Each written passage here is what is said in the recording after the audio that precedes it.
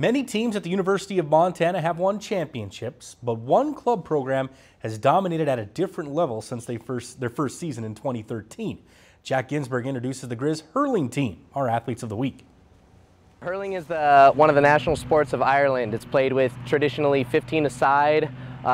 There's no stoppage in play. It's heavy contact, high scoring. Just move the ball around the pitch and go for goals. If you score a goal, it's 3 points. If you put it above the goal, in between the uprights, it's 1.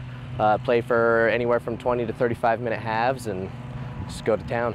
And it just so happens that right here at the University of Montana, you can find one of the best collegiate hurling programs.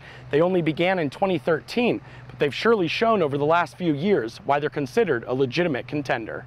Sholey says he remembers the very first practice the program held, with only 4 hurls for 12 players, but a ton of optimism. The coach told the team all year they would end up playing in New York in May for the championship, and he wasn't wrong. The Griz have been to the last 5 title games and have brought the trophy home 4 of those times. So what makes this young hurling program so good? Sholey says it's the effort and dedication he sees each and every season. We know what we want to do. We want to go win. We keep up the intensity. We practice almost more than any other team. We usually are going like 3 or 4 times a week, just constantly working on the skills that are needed because it's such a skill-heavy sport. So what's next for the program with so much already accomplished?